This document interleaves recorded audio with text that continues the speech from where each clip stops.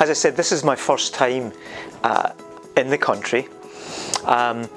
ACEMS is, in fact, it's something that I look on with a lot of envy, because having a network of centres of excellence, so you've got this, kind of meta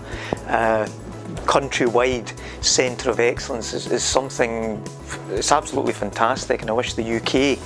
had something like that. So getting the opportunity to meet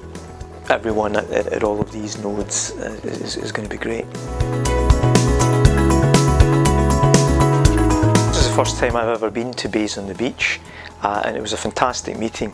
It's a great place to have the meeting, of course, but the meeting itself, the way it was structured, very friendly way that it was run, some of the activities that Kerry and the organisers had put in place really made it quite different to what I'd experienced in other conferences and meetings, so it was really nice.